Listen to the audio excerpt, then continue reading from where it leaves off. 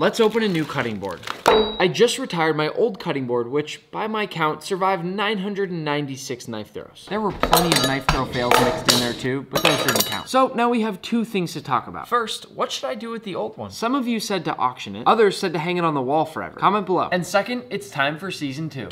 Our beautiful new cutting board. Well oiled and ready to throw. We'll try that again. I never thought I'd say this, but